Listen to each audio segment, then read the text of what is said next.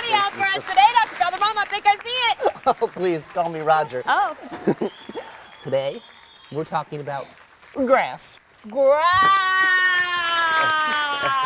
Now, let's take a closer look. Oh, let's do it. A blade of grass is actually just, well, a long, skinny leaf. It has the same functions as the leaves on the trees to collect carbon dioxide from the air and absorb the energy of the sun. Oh, well, the energy from the sun. All right, well, it's amazing what you can discover when you think small. You can have it.